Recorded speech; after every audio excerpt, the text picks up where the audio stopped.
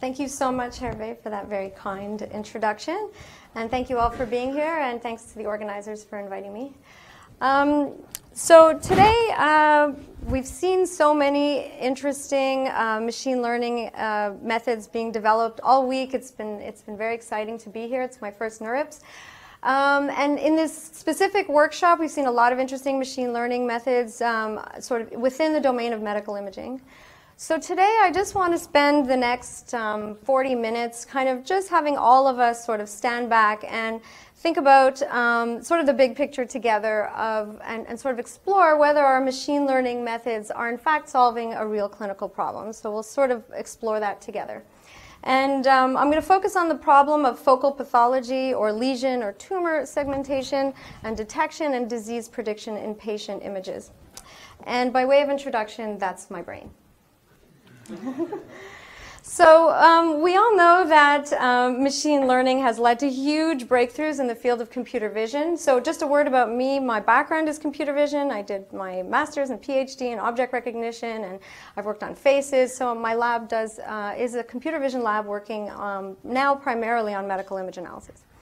So we know that they've had all these huge breakthroughs for a lot of problems. I don't have to tell you that with the advent of sophisticated machine learning methods, they have outperformed all the previous approaches by huge margins, and it's been a huge economic boom for startups, for large corporations.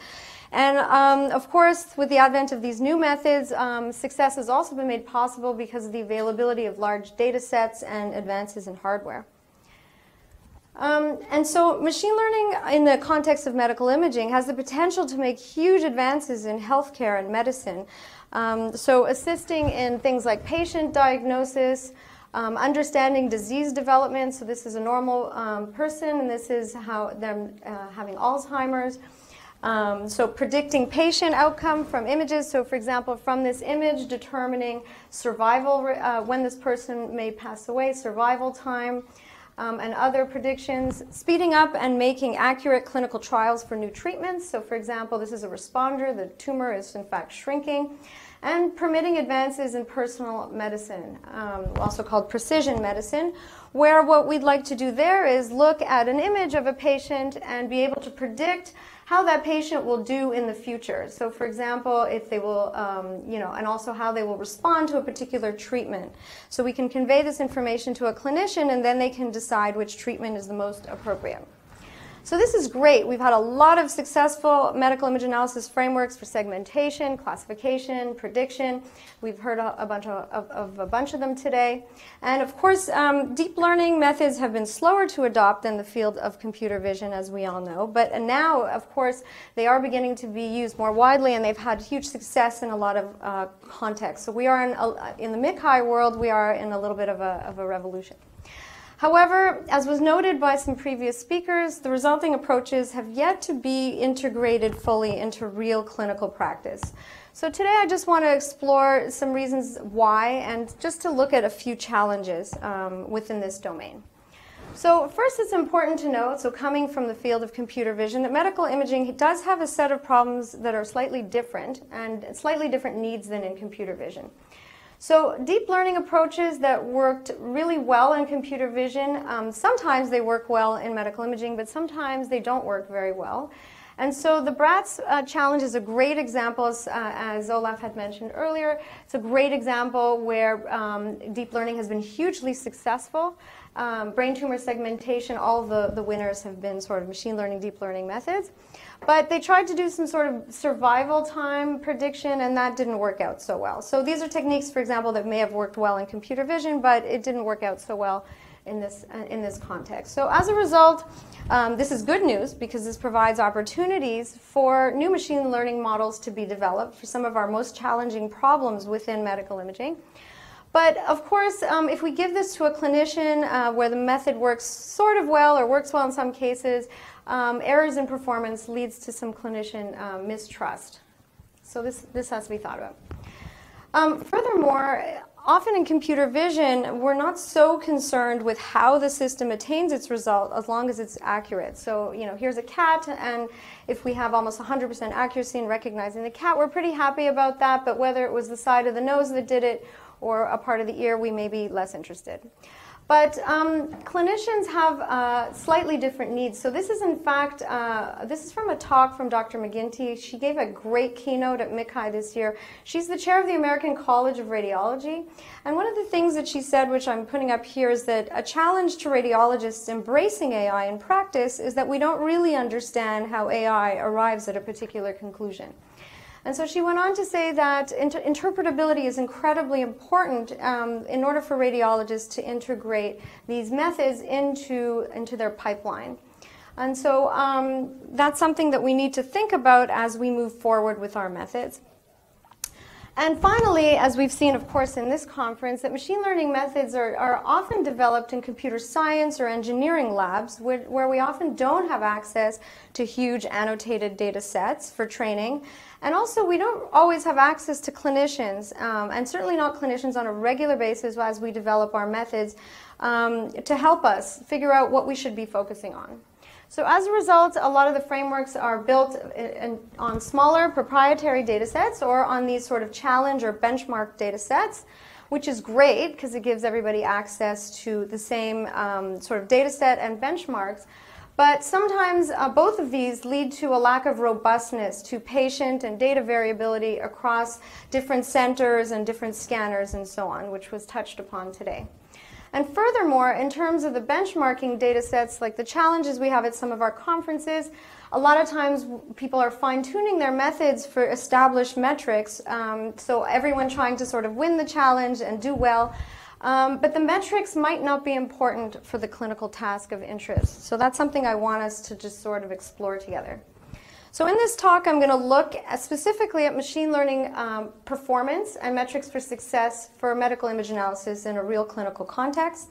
And I'm going to talk about analyzing patient images where there are multiple focal pathologies. So this sort of is lesions, it could be tumors, it could be anything like that.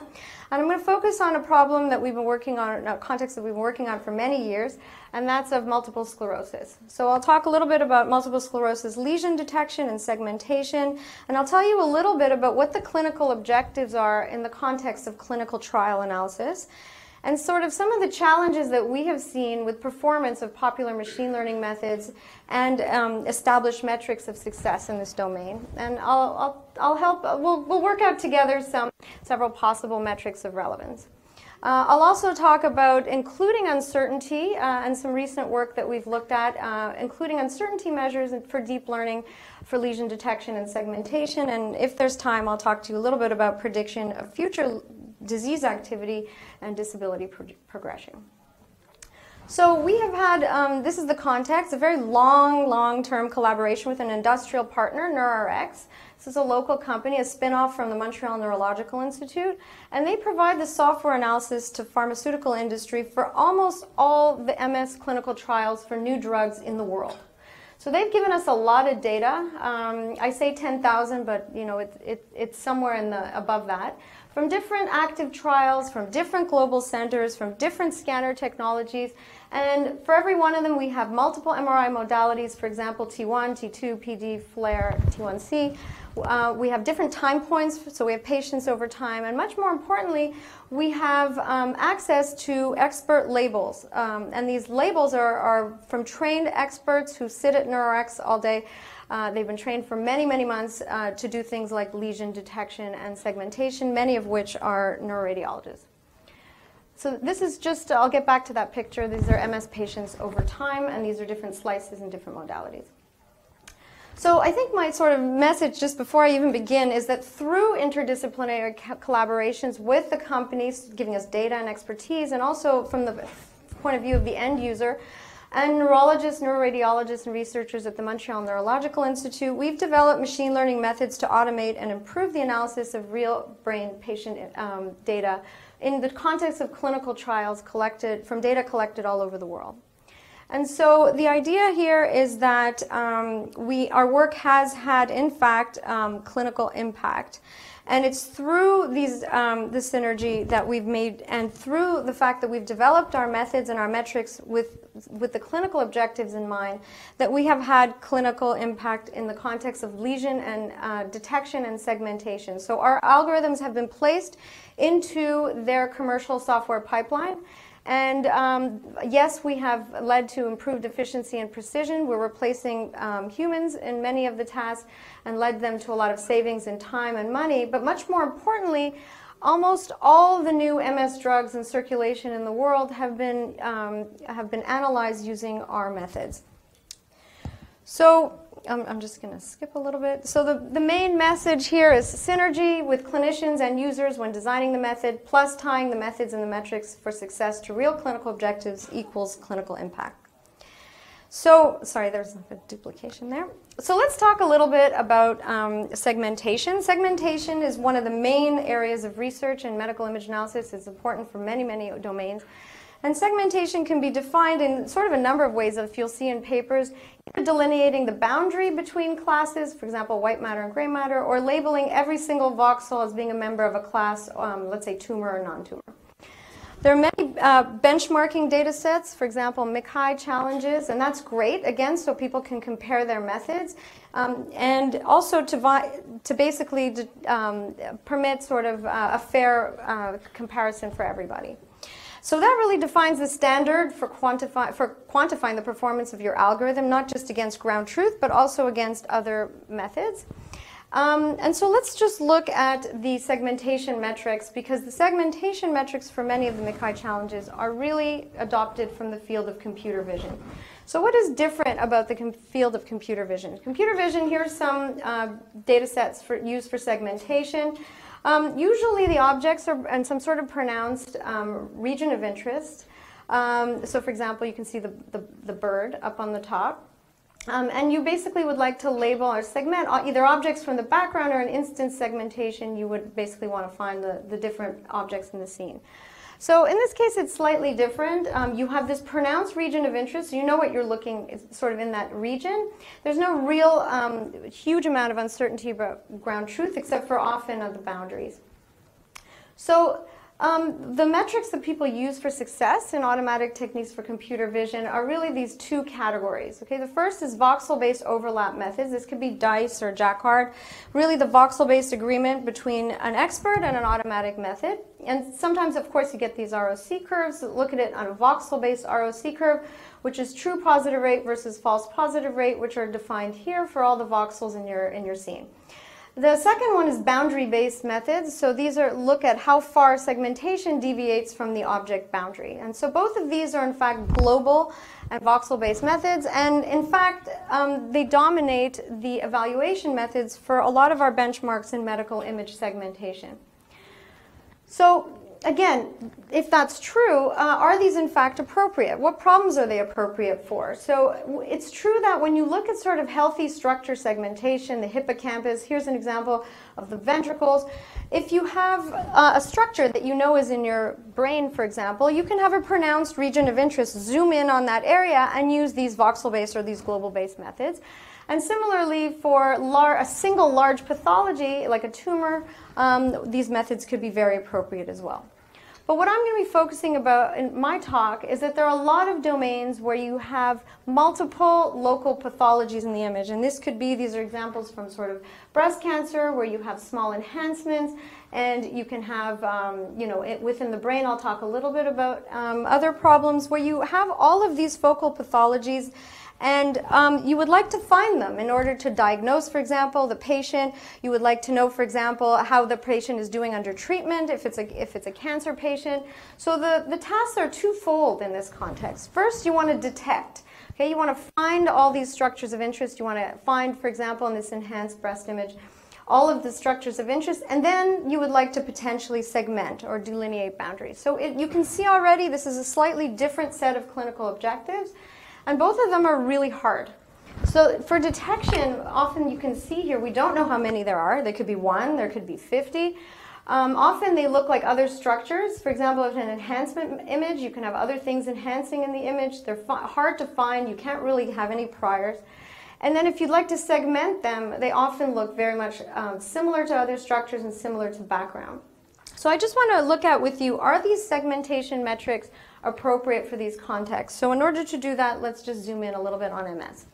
So MS is the most common neurological disorder affecting young adults. It's particularly important in Canada. We have the highest percentage per capita of MS in the world.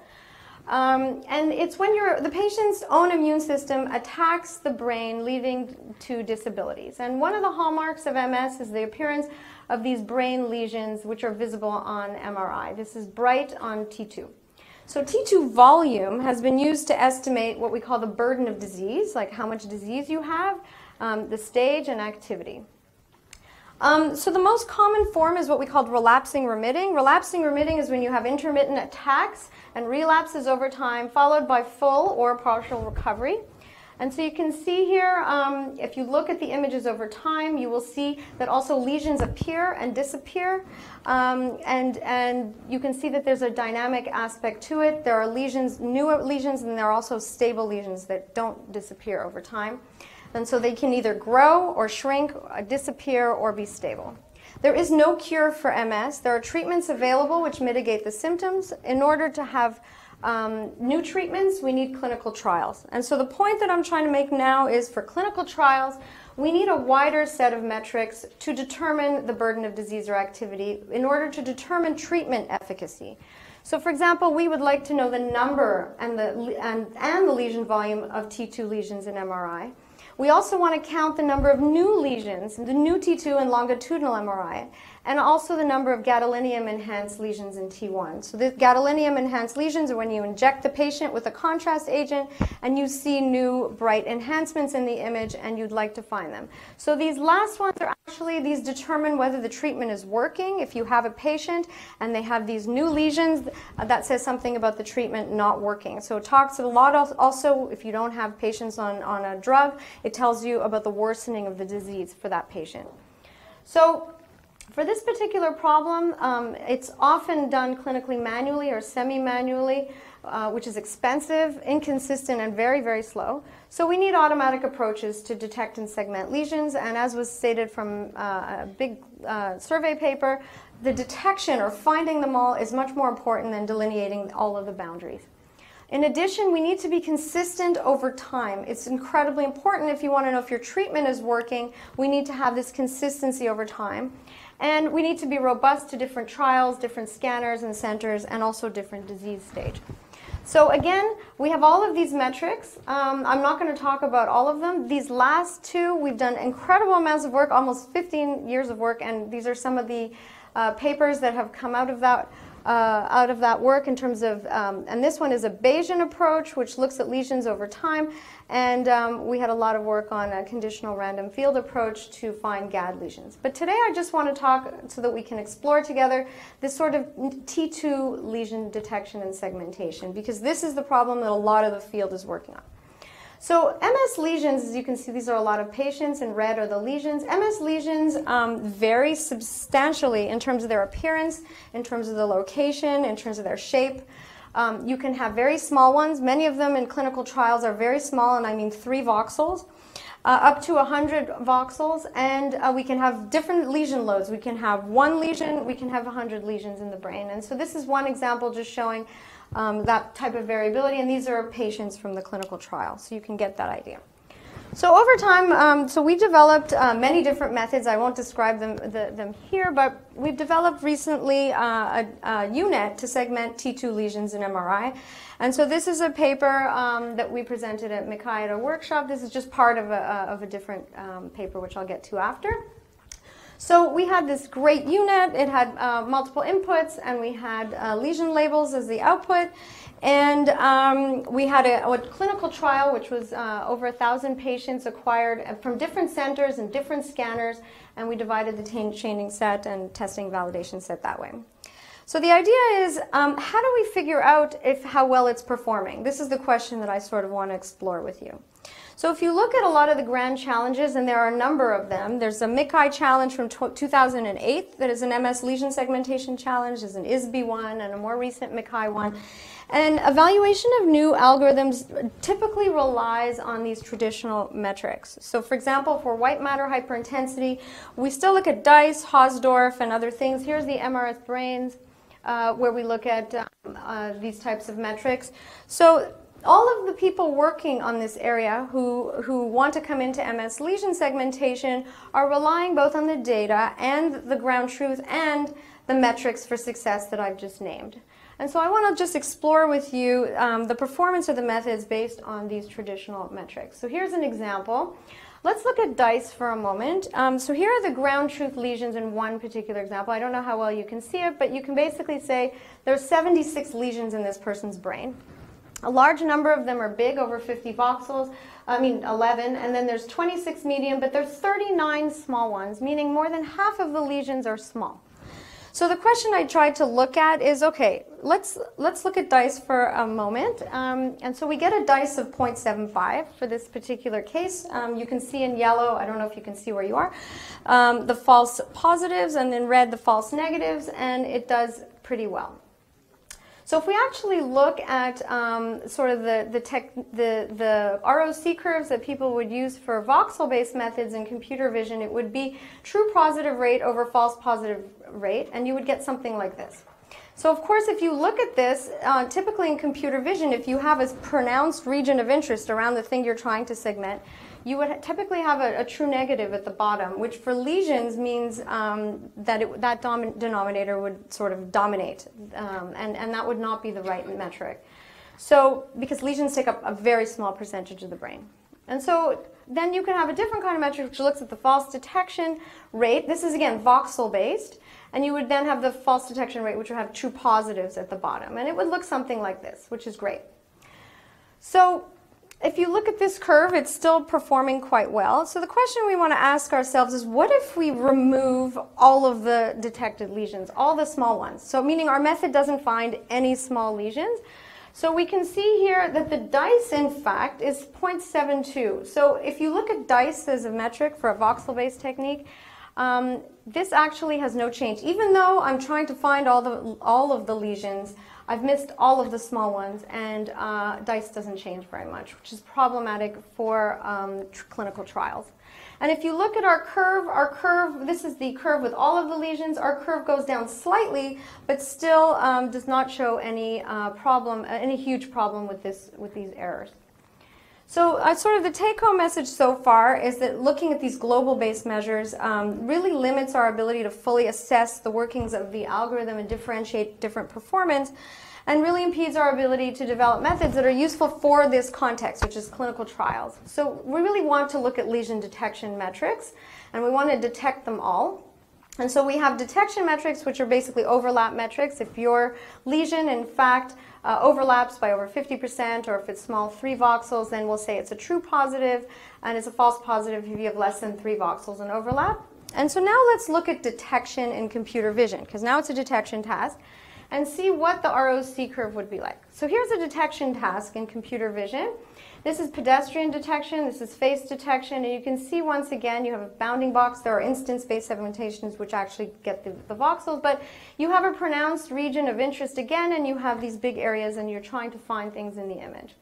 So here's a comparison of an ROC curve, again from pedestrian detection algorithms that's out there. And you can see here that, again, they use FPR, which means there's true negatives. So again, if you have big bounding boxes and you're looking for pedestrians, you can have true negatives. They're basically where they don't overlap with the bounding box of ground truth. But in our case, I don't know what a lesion-based true negative would be. So we go back to our false detection rate, and here's what we find. So this is segmentation. This is a voxel-based method with and without, this is no small lesion. And here we have detection at the lesion level, where we can now see a significant drop in performance when small lesions are missed, and in this one case. So that's great. It's showing you that you didn't find a lot of them, and it's perfect. So that's the sort of method, that's for that particular case. So let's look at the overall clinical trial data set. And so in blue, you have the voxel level results, and in green, you have the lesion level results. And in fact, if you look at, 0.2, it's actually working quite well in terms of the entire data set. So we can say the method is accurate and robust and works across this multi-center, multi-scanner trial provided by our sponsor. So does this tell the whole story? So one thing that we can see is if we look at our results and we actually chop it up according to size, so we have voxel level results in blue, but up here are all the big lesions. This is the result that I showed earlier, and here you have what's small lesions. And in this case, again, small lesions make up 40% of this clinical trial. So don't forget, in clinical trials, we're interested in knowing, even early on, if a patient has one new lesion or one lesion data set, it's incredibly important to find it. And so these lesions are 3 to 10 voxels in size. So this gives us a sensitivity of 0.4 at this operating range. So again, the average here is here, but we still are not finding our small lesions. So I just wanted to show you an earlier sort of non-deep learning method. So earlier we developed a probabilistic Markov random field variant and iterative hierarchical graphical model to detect and segment T2 lesions. I won't get into the details, but the idea of the method is that you have multiple inputs of MRI, you have a voxel-based approach which really tries to be very generous in finding lesion voxels, grouping the lesion voxels into lesion candidates, and then a non-lattice-based MRF, of which we've talked a little bit about earlier in the day. But here we have a non-lattice-based MRF which kind of looks at the spatial orientation, relationships to other structures, and something about each region, and it iterates through that. So here we tried to look at, for example, we had training and testing in completely different trials. So our training trials had 1,000 patients at 1.5T and another set with 3T. And testing, we tested it on 2 other different trials. So each one of these tests, just to say, when I say trials, this trial had 500 patients, but it was from 128 different centers. Okay, so they're not from the same centers. So here we divide our results, and this is just showing our hierarchical MRF versus some other MRFs, some of them in the literature. These are the medium-sized lesions, or the bigger ones. They all perform the same. But if we actually chop it up into 2 different groups, where here's the lesions of 3 to 10 voxels in size, we can see that our approach actually performs quite well. So in this case, we can see the importance of actually chopping up our results and really looking at size separately to see how well our method compares to others. So again, we need to tailor our metrics to the clinical context of interest. So what about segmentation? So a lot of times people are saying, okay, fine, you've detected the lesions. That's great, even if you did it perfectly. Can you then apply voxel-based or surface-based metrics to see how well you've segmented each one of these lesions that you've detected? And so we want to then look back and explore if we can actually get accurate segmentation results for the detected lesions. And in order to do this, we need to look at ground truth. And I think this is something that we all need to just remember about medical imaging, specifically about pathology segmentation, is ground truth really should be put in quotations. These are results for small, medium, and large lesions in patient images from the clinical trial. And in red are the results of these trained, sometimes neuroradiologists, sometimes expert doctors who sit there all day long doing it.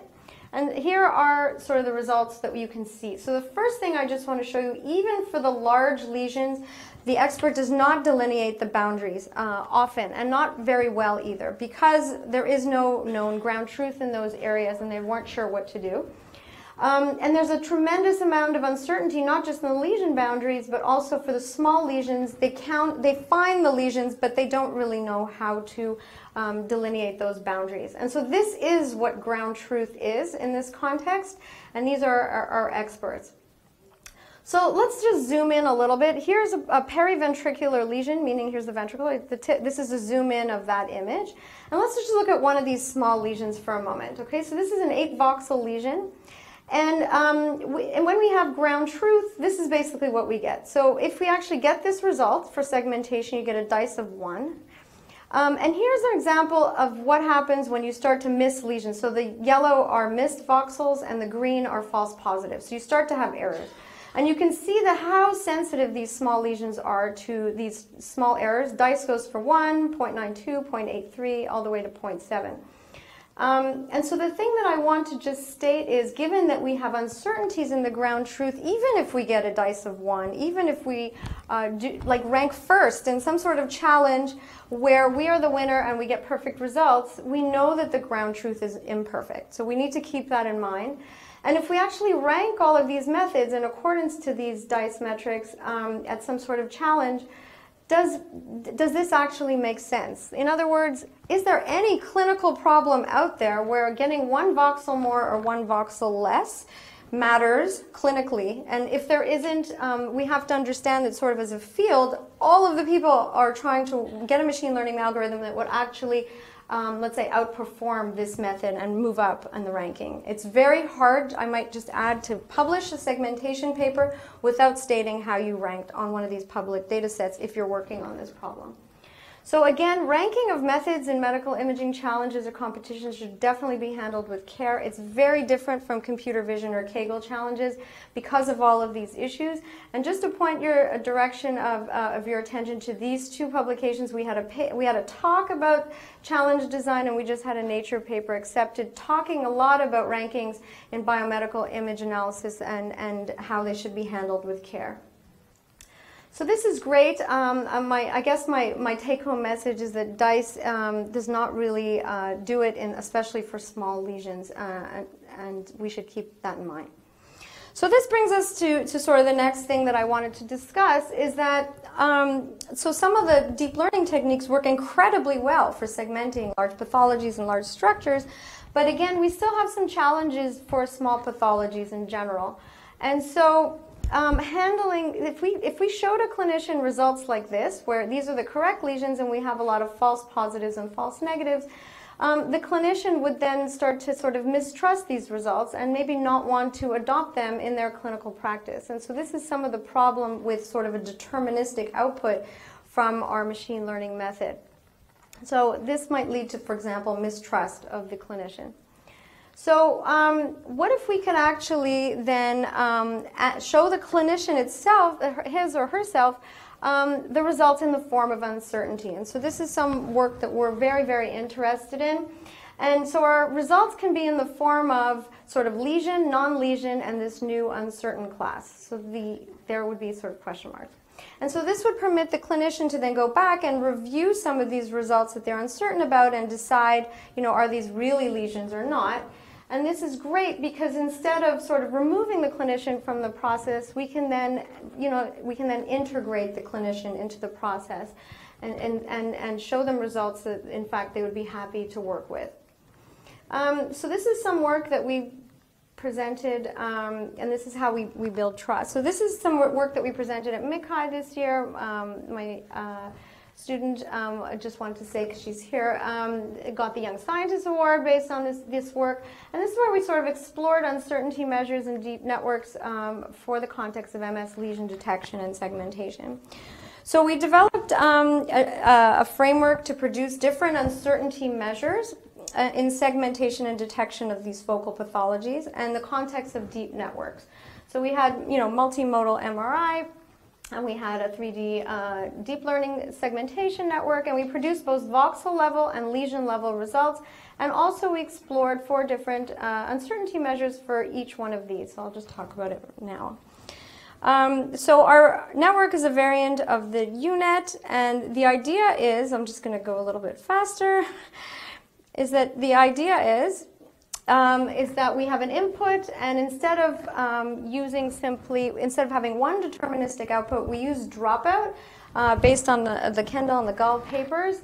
And we had dropout during training, and then during testing, we got several samples of the segmentation results, for which we got, we have both the output is the mean, basically, of all of the segmentation results, and it permitted us to have 4 different kinds of uncertainties: the predicted variance, and the 3 derived measures. So for those of you that obviously are familiar with that paper, the sample variance, the entropy, and the mutual information, which are depicted here. And we just sort of wanted to see how well they perform in terms of modeling the uncertainty in this case. So this is at the voxel level, and then in order to get uncertainty in the lesion level, basically what we did is we merged the uncertainty at the voxel level using a naive Bayes assumption. So basically kind of conditional independence of all of these uncertainties, to then for every lesion, we had and also healthy tissue, we had a sort of uncertainty associated with the voxels and the lesions. So we had experiments where we had this trial. It's, again, the same trial. We had multiple inputs. We had ground truth T2 lesions, which were basically a correction of by a manual expert of an automatic technique that's an in-house thing. We had, this is how the training, validation, and test scans were divided. So again, we had this many patients, but we had more than one time point. And we basically looked at both voxel level performance and lesion level detection. And we evaluated the true positive rate and false detection curves for different uncertainty thresholds, which I'll explain in a moment. So here we have just to show you, this is the result. This is the segmentation over T2, and in red is a false positive. So here are the different uncertainty measures. The predicted variance, which tends to tell you something about the noise, looks very different from the sort of model-based uncertainty that is produced from the Monte Carlo samples. I don't know how well you can see it, but they don't actually vary all that much. They have slightly different sort of performances at the voxel level, but overall they have similar patterns of uncertainty. And what we found is that if you zoom in, the false positives are in fact more uncertain, and furthermore, if you zoom in at the false positives, and in fact for all of the lesions, and you will see that the contours are in fact much more uncertain. And again, you can see the differences between these approaches. Predicted variance is completely different, but you can see that it's still the boundaries that are quite uncertain. Furthermore, if you look at the lesion level uncertainties, I don't know if you can see it, but we have, I'm zooming in, we have small lesions here, okay, and the green are the true positives, the red false positives, and the blue false negatives. And in fact, all of these three show that the small lesions are much more uncertain. So what we then decided to look at is, are our incorrect predictions, do they have higher uncertainty? Because that's very interesting and important, where I'm unsure, and the correlation between wrong and being unsure is actually, is it very strong? And that we looked at by saying, for example, we're going to filter out the uncertain predictions, and that should increase the performance on the remaining certain predictions. So we wanted to see if that were true. So for example, here we had baseline, meaning there's no filtering here, and here you have a false positive. And then at a certain uncertainty threshold, you would therefore have, if this were very uncertain and these were certain, it would remove the false positive and bring it into the uncertain class.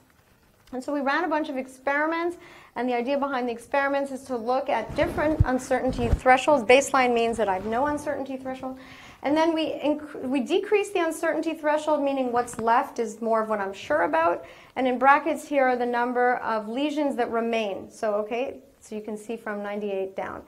And so what we noticed is that as we decrease our uncertainty threshold, the area under the curve, it's just the trend that you should see, increases, suggesting that uncertain lesions are also incorrectly detected. They are our false positives and our false negatives. And that's true even for when removing 2%, we have a jump in performance.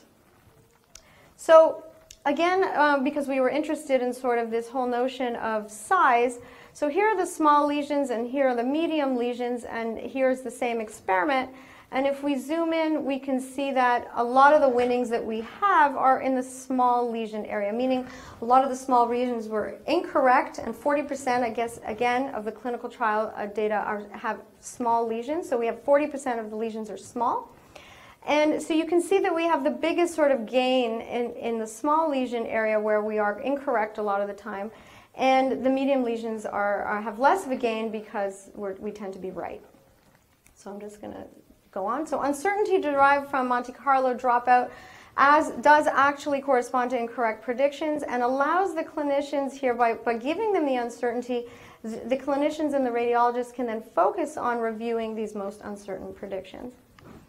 And so I just want to spend just 2 more minutes just talking to you about some recent work that we're doing. It's a lot of different students who are in the lab working on this, and that's sort of a focus right now in our lab. And so what we're really interested now is sort of, can we actually predict future MRI lesion activity? So for example, new lesions in the future, or enlarged lesions, lesion growth based on baseline MRI. So if we can do this, then we can really understand things like how patients naturally worsen over time. What is the disease manifestation? And also the prediction of treatment effects. So that would be helpful to have potentially figure out who might be a responder. And also this helps us choose treatment. So if you know that this person, for example, will be doing terribly 2 years from now, you may be giving them a much riskier drug. That might be something that you think of. So what do we mean by active or inactive? I'm not sure if you can see this. It's a little bit hard, but a patient, here's baseline and 2 years later. So a patient that has no changes in their lesions is called an inactive patient, and an active patient has either new growth or new lesions, and actually we also look at gadolinium enhancement if they have new enhancement. So here again, this is some work we did at the Brainless workshop this year. So we basically had a network that basically predicted this binary output. Is the person in the future going to have disease activity or not? Based on their images that they've inputted, and also based on the labels that we had at baseline, so at that first time point. And so one of the things that we showed is that MRI alone, if you look here at the ROC curves, MRI alone is in blue, and it doesn't work very well. We cannot predict future disease from MRI alone.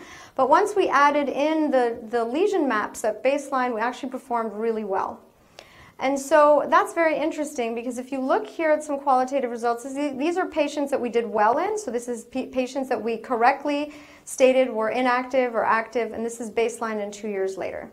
So you can see here that we don't really understand why or what lesion manifestation, the physicians don't either, what different sort of arrangement of lesions or numbers of lesions will cause somebody to be inactive years later or to be active. You can have no lesions and then 2 years later have 50, or you can have one lesion somewhere and then have 1 years later. And so it's the network that's picking that up.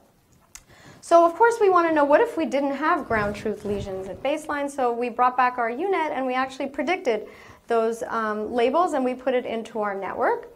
And so what we found here is in green, we still did pretty well at predicting, even without ground truth, with the predicted labels. We had a slight it slightly went down in terms of performance, but I think that that's also due to the small lesions, which we still need to work on.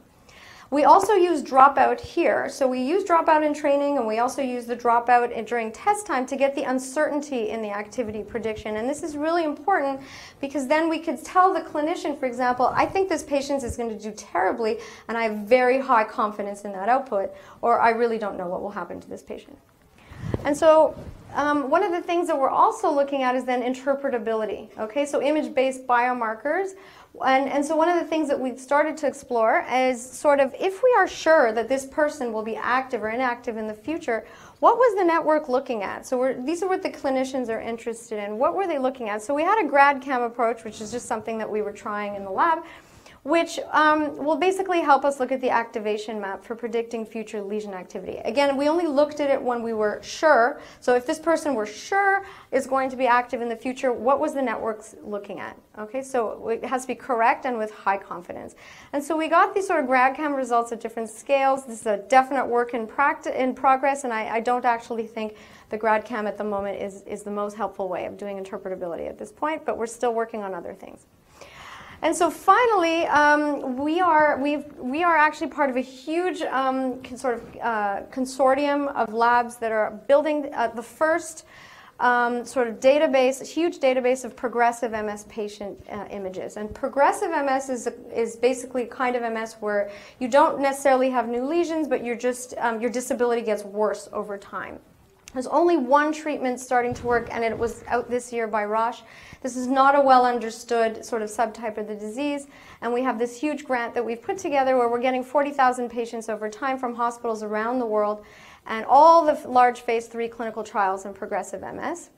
And so why that's interesting is we'd like to be able to predict from baseline images how this patient will do in terms of disability, okay, in terms of how those outcomes will be, based simply on baseline images and whatever information we have at the first time point. It could be lesion labels and so on. So we've developed the first end-to-end deep learning model to do this, and Adrian, my student, will actually be presenting that shortly, so I won't say any more about that. But the importance of that is that, as you can see, we don't have treatments, so we can use this to assist in early phase trials to facilitate drug discovery. So in conclusion, I guess my take-home message is that there's huge potential for machine learning and deep learning to revolutionize medicine and healthcare. These new problems and new challenges are actually opportunities for all of us. So we need to really develop new methods for particular problems of the field, but for clinical impact, we really need to work with the clinicians and the end users, which in this case is both, because I'm working with a company, when designing the method, but also we need to tie the method and the metrics to the success of in terms of the real clinical objectives. So otherwise, all of these people, everyone's trying to win challenges and publish papers, and everyone's working so hard to get these sophisticated methods. But again, if they're not of interest to clinicians, they won't be solving these problems, and that's really the main objective of the field of medical image analysis. So again, what my goals are for all of my frameworks: automatic lesion analysis to speed up and improve drug development or predicting. I'm really interested in precision medicine and to help understand the disease course for progressive MS.